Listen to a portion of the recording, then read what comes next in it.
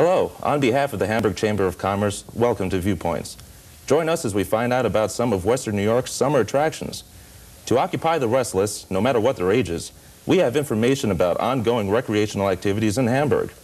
Learn the details on some old and new events and celebrations that will take place, and discover an ancient attraction in the heart of Western New York that most people don't even know exists.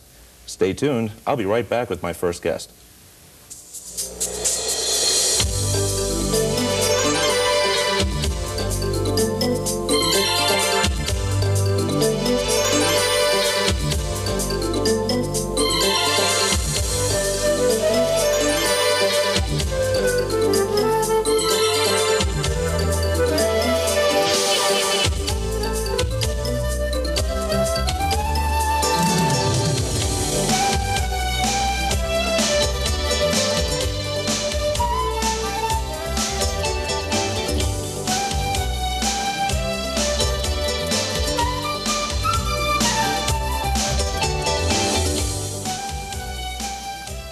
Hi, I'm Seth Deboe, and welcome to Viewpoints. Today I'm sitting with Sally Kaczynski and Dorothy Markert. Dorothy Markert is a local silkscreen artist from Hamburg, and Sally's working with Premier Promotions. And luckily we're coming up to the summertime here in Hamburg because I've had enough of the winter and the cold weather, but we got enough hot. What do we have coming up now in the summer? We have a wonderful early American festival happening July 16th and 17th at the Erie County Fairgrounds. It's called Apple Pie Americana, and it's each day from 10 to 5. It does run simultaneously with the Burger Fest, which is on the 16th, and also with the art show that's on the 17th.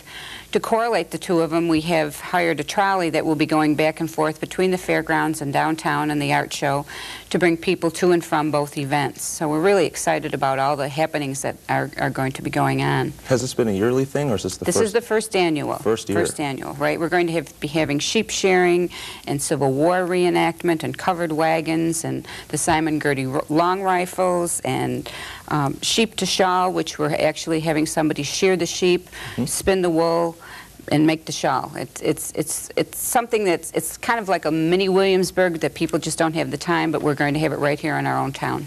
Oh, that's going to be fantastic. Sounds like it's going to be actually pretty exciting because everybody that's doing it is doing it for the first time. Right, and not only is it an early American festival where you see all kinds of demonstrations, but there's also all kinds of entertainment going on. We're going to have the country cloggers there, the Niagara Frontier Fiddlers, the Back Porch Pickers. So there'll be continual entertainment throughout the 2 days. And besides that, we have over 100 craftsmen that will be not only selling but demonstrating their craft. So we're really looking forward to a great weekend and a family fun-filled weekend. Mother Goose is going to be there. Santa Claus is going to be there so the children can see what Santa does in the summertime.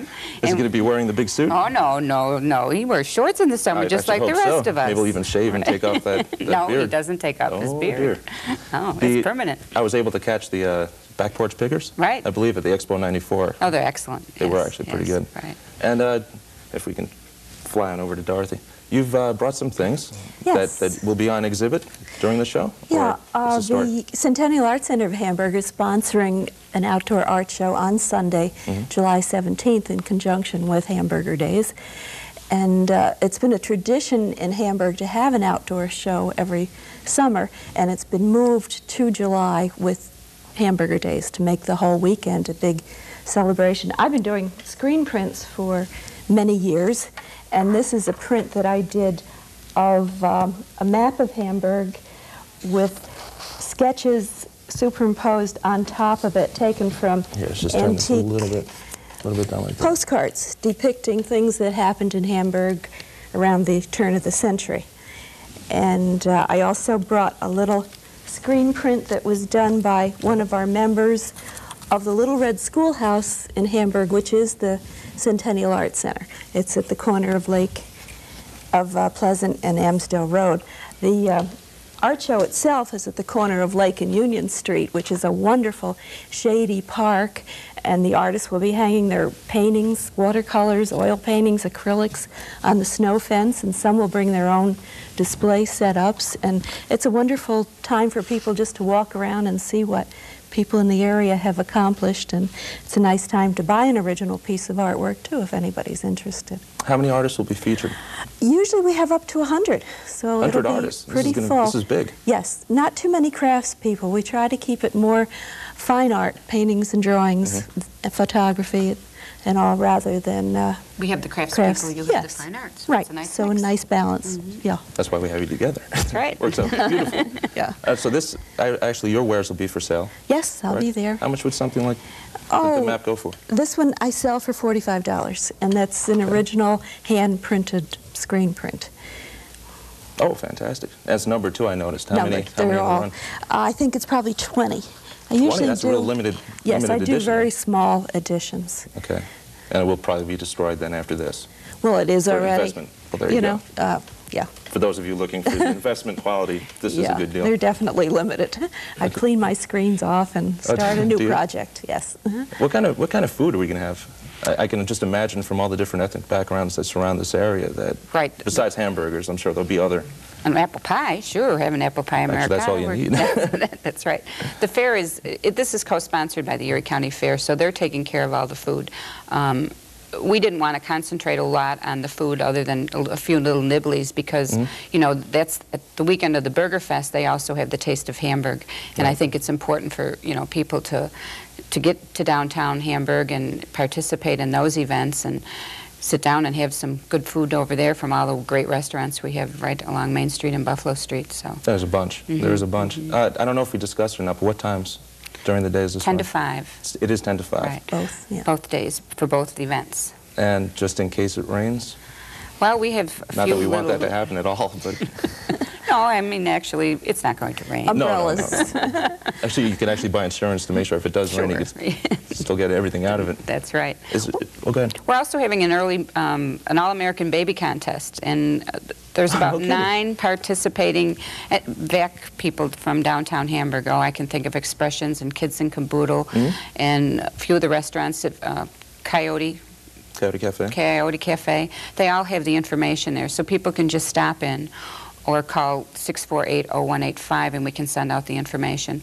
We're going to have a $100 gift certificate for the cutest All-American baby and then 2 gift baskets for the second and third runner-up. That should be fantastic. Yeah. Is there an entry fee? $3 and it's going $3. to That's worth benefit it. VAC. Right. Absolutely. Right. Is there anything else that you could think of? There will be refreshments at the art festival. There'll be hamburgers and hot dogs on Sunday. So if anybody wants to come and nibble while they're wandering around. I don't want to get too much involved with the whole hamburger story. I mean, we were talking about this before, and Exactly. I realize there's a huge gray area where the facts actually come from. But we do know it was not Hamburg, Germany. That's right. Correct. That's It's Hamburg, New definitely. York. But there's a place in Wisconsin that I think is also claiming Seymour, yeah. Seymour, Wisconsin. It doesn't matter. Oh, really? Well, this is television. We have to. Oh, we it have to does do matter. I'm sorry. Well, what I have here, I'll just read just for those interested, because I was kind of interested. Supposedly, back in 1885 at the Erie County Fair, where this will be taking place, correct? This is where it all began. Yes. In fact, we're just going to make that true. It is true. It is law. Right now, burger came from Hamburg. We're just going to keep it like that. I'd like to thank you very, very much, both of you, for coming. Actually, when you say the cart, the trolley, I just want to talk about that real Right. quick. Where's that going to run? The trolley's going to run between the fairgrounds to downtown Hamburg, and then on Sunday it'll run from the fairgrounds over to the art festival. And we're trying to work with the Historical Society. They may be open that weekend too, so that the trolley can make all kinds of stops. So it's kind of an all-around village, fun town event. And that'll be running from 10 to 5? Or? 10 to 5, right. And taking you to and from And the it's going to parking free. It's free. It's co-sponsored by the Erie County Fairgrounds. lots. Okay. Well, thank you Well, both thanks. very, very much for coming. Thank you for having us. Okay. When we come back, we'll have Tammy Franz from the Town of Hamburg Youth Bureau, and we're also going to have Marty Denecke, which is the Senior Recreation Supervisor of the Town of Hamburg. And we'll be right back.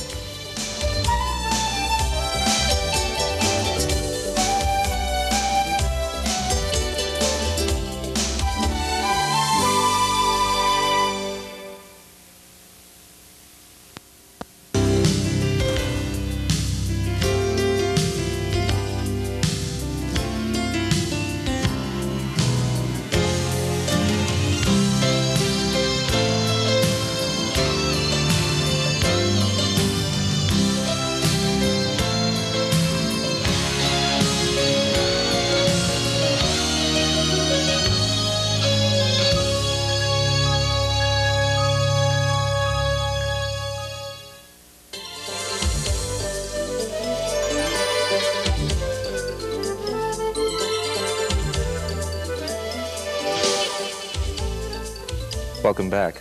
I have Tammy Franz from the Town of Hamburg Youth Bureau, and I also have Marty Denecke, who is the Senior Recreational Supervisor for the Town of Hamburg.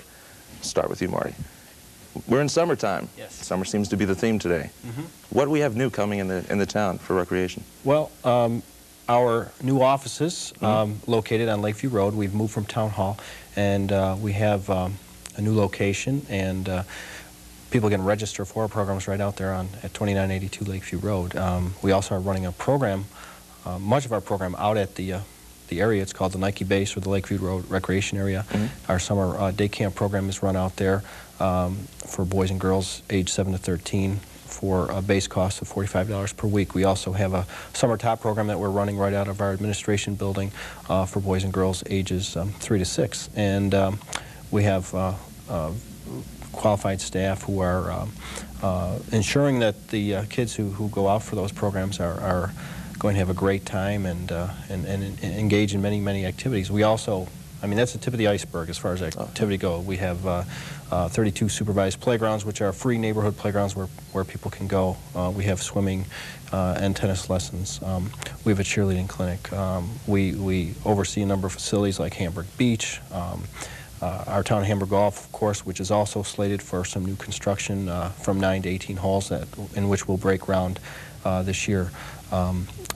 We also have a fitness center on our beach that has some added construction, so that now we have a private aerobic studio, and many of the college students who are back home for the summer. Did I hear you correctly? A private aerobics studio? Meaning it's closed in, so anybody who's self-conscious about being in an aerobics class, there's not people peeking at them, or just, it's just the people in the class. I think a lot of people are going to be interested in knowing that, because I think that holds back a lot of people from going to the other clubs. Yeah, and it is a beautiful facility, and it's located at Hamburg Town Park. There's a lot to do here. I mean, this is a big town. I never realized how vast you cover in terms of, actually, well, now we're talking about recreation.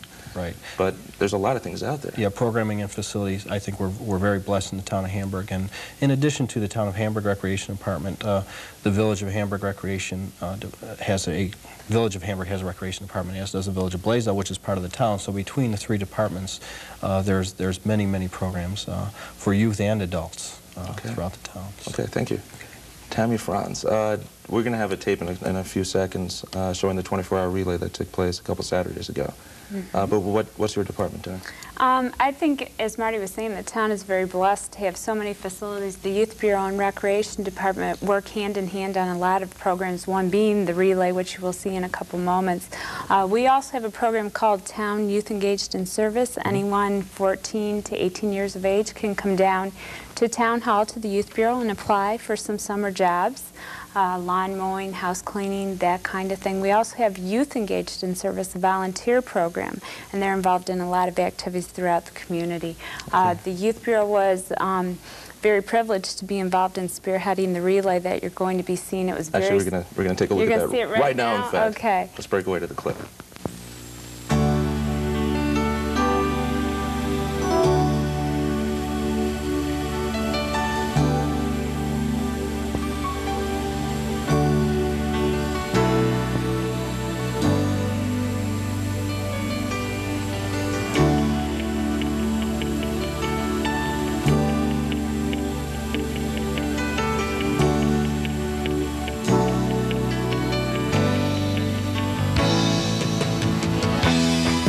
I'm standing here with Congressman Jack Quinn. How do you see this affecting Hamburg and the surrounding areas in the future? Well, you know, I've been talking with the planners off and on for the last couple of months. It's first in the area, not only for this area of the state, but maybe in a large area.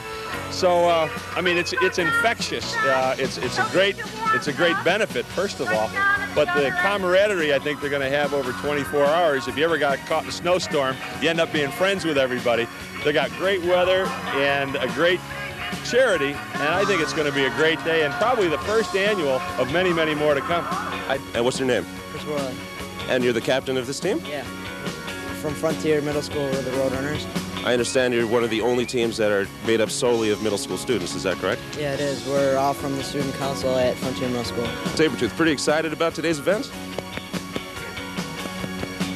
The name of your team, please, Bev. Chamber Chuggers. We are ready. We are psyched. We think we are going to do awesome with this event. Do you think you're going to be able to stay awake for the 24 hours? Awake! There's no doubt in my mind. This alertness. We even have our county legislator here pumping us up, so we are ready. So, I'm standing here with County Legislator Bert Villarini. Bert, what's this all about today? Well, it's a great charity event that we've put together. We've a lot of volunteers and a lot of people have given their time. We're going to be here all day, all night, and it's really a terrific event. I think this is the first time in this area that the 24-hour relay has been run, and the money's going to go to good services and good programs. And we're really happy about it. And what's your team's name? Coach and the gang. I'm Coach. And this is the gang. This is the gang. Okay, what theme song did you choose? We Will Rock You, because we're going to win it. Can I have your name, please? Sally Ann Franz. And you're the team captain of what? I'm a co-captain of the Dudley Do-Rights. My grandson Andrew is my co-captain. Are you guys going to be able to win or stay awake for the 24 hours? That's our challenge. If we can, our goal is to make it through the whole thing. And what's the name of your team? The Runaways. Okay. We're going to run away with this race. We're going to beat all these people. Everybody feels pretty confident. What makes you think you're going to be able to pull it off? Take a look. Take a look at these bodies. They're all in shape. You guys gonna be? You guys gonna be? Go, go, go, go, go! Go to the left, go right, go left, go right. There is no lack of energy here at Hamburg High School today. No, My name is Colleen Gorko. I understand this is one of the other few all-adult teams. Yes, it is. Go ahead. Oh, you go ahead. Well, we work for the Town of Hamburg, and we run drug awareness program. So our team name is called the Town Drug Ladies and Friends, because we also have been joined by Dr. Michael Anzalone, who's a chiropractor. And we're going to use his services later on in the day. Standing here with Town Supervisor Pat Hoak and Town of Hamburg Councilwoman Kathy Hochul. And I guess I'll start with you, Kathy. How do you think this is going to affect Hamburg in the future in terms of business and other opportunities? I think this is a tremendous opportunity for the whole community, the businesses, the parents, the students, the schools, everyone to come together for a very worthwhile cause. I think this is going to set the precedent. This is the very first year that I can see this going on for many years to come. And Mr. Hoak, how do you perceive everything that's going on? Well, I think the cause for this, we have 290 participants ranging from high school age to senior citizens. Here, these next 24 hours, there's going to be meaning and purpose for these youths. It's a worthwhile cause. They're all winners out there. In this competition, there isn't a loser. Don't start this race without a baton. Does every team have a baton?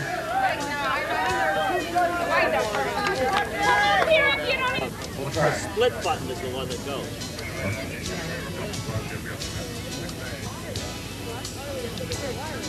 Five, four, three, two, one.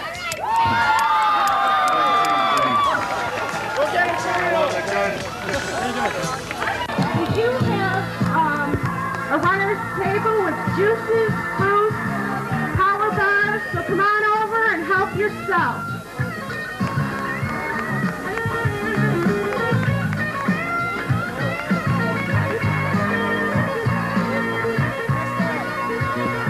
Oh, we got donuts over here too.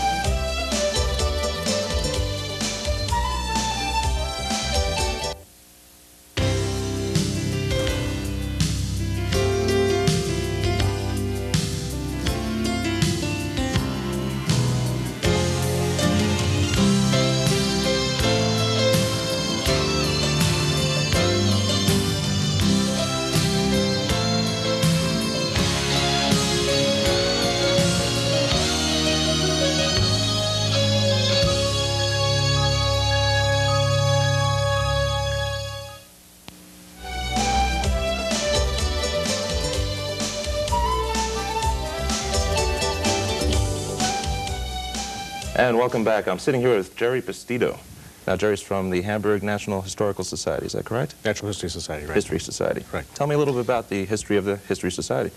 Okay, the organization is really relatively young. In 1990, a group of concerned citizens, amateur and professional geologists, and some local town officials from the town of Hamburg, spearheaded by Mark Cavicoli and Jack Quinn and Ron Hayes, began work on trying to preserve a quarry in Hamburg, primarily for the purpose of preserving the quarry to collect fossils, ancient remains of animals that lived 375 million years ago. A study was done by the town of Hamburg in 1991, an environmental impact study to see what effects the Ravenwood North industrial unit would have on the quarry, and after that study was completed, it was decided that a nonprofit organization had to be formed to go ahead and work on the quarry, to go ahead and supervise it, operate it, develop it, and actually purchase the property. So in 1993, the organization, the Hamburg Natural History Society, was formed.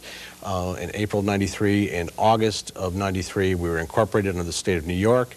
And in February of 1994, we received a nonprofit status from the IRS, which allowed everyone that makes donations to the society to claim them on their income tax. So that's about where we're at right now. We are now in the stages of going ahead and trying to raise funds to purchase the quarry. It's an ambitious project. We're looking to raise something like $337,000 to go ahead and buy the property. We intend to go ahead and make it a multi-discipline facility from the standpoint that there are 2 ponds on the property which we'd like to develop. We want to put in a nature trail that will go around the entire property. The property is about 56 acres in size. We have interest from the astronomy group at Buffalo State to come in and put a pad out there so they can do things in the evening. So we're trying to make it sort of a multi-discipline thing. Let me just backtrack for a second for those viewers who do not know exactly what we're talking about. Right. This plot of land is very unique to actually the country and the world. Right. From the way the fossils are laid down and from the time period that they're coming from, correct? Correct. Okay. Correct. Okay. No, it's an area which allows people to come in and collect without having to worry about cliffs or anything else, and the animals that are preserved here are 375 million years old. It's almost an inexhaustible supply of fossils, and the diversity and abundance of them is very large. So this is quite unique. Yes. Quite unique. Yes. Okay, you brought some of the fundraising gadgets here. Right. Well, one of the things we're trying to do is to go ahead and republish the geology and paleontology of 18 Mile Creek, hopefully to raise some funds for the society to help purchase the property, then develop it and put a building on the site and everything else.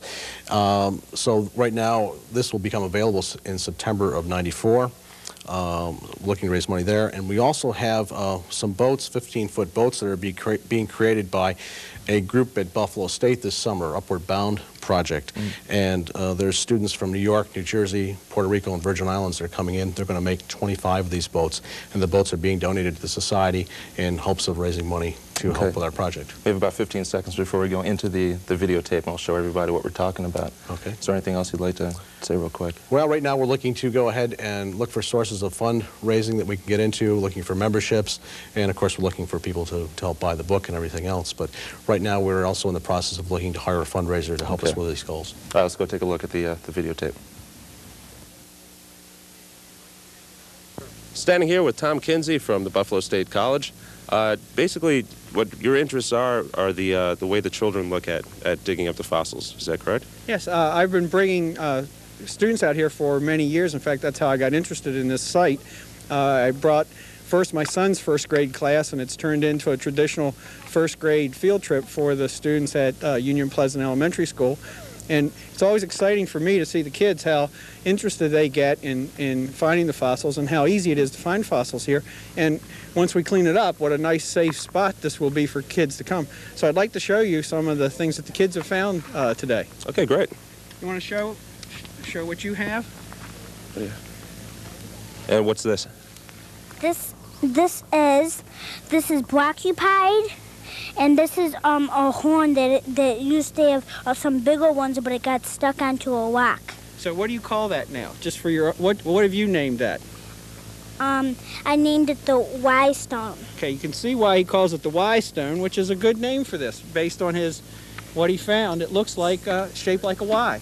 We once again have the brachiopods here. See if we can get in the sun. And we have the horn coral, and we have a different kind of coral that she found here, and all these were just found by finding what's on the ground here. Nothing. Most of the kids didn't do any digging; they just looked on the ground, and these washed out by natural resources. How long were you digging for this? I don't know. It's a long time. Okay, hold this. You want to get yours back? Here we have another. Well, you tell them what it is. Do you remember? Yeah, I think so. What is it? A brachiopod, I think. Okay, so he found a brachiopod at a different site here, and it's another good sample. Okay, do we have anybody else? Oh, I found that one way on that mountain way over there. really? Yeah, way over there. Okay, so you can go all over. Over yonder. Yeah. Now here's a bigger brachiopod that was found. Put Take it it in on my his hand out in the sun so they can see it. Okay, you want to explain a little bit about it? Well, I found it in the little stream near the bed over there.